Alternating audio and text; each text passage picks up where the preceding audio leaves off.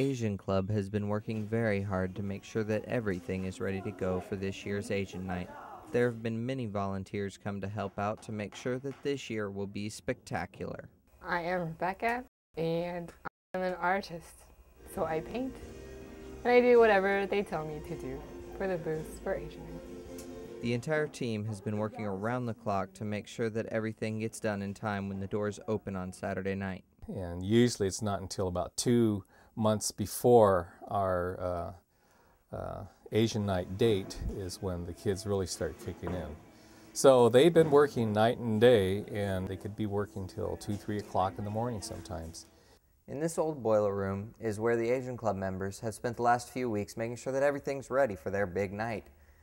Many long hours have been put in here, from building props to painting the backdrops. This is where the magic happens. Even with the night fast approaching, everyone remains optimistic that the night will be a success. We're working on it right now still, and it's going fine. So there's no worries over that. It's going well, so everything falls into place during the last 2 weeks. So that's why I'm not really stressing out much. Well, I am stressing out, but not as much.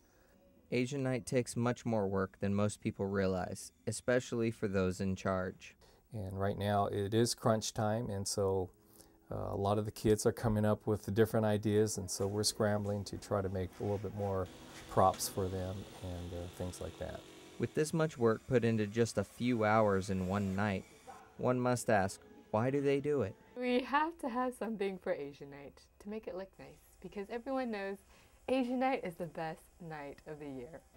We have a reputation to live up to, so that's why I do it. Once this year's Asian Night is over, only one question will remain. How are they going to top it next year? Reporting for SNN, I'm Aric Turlington.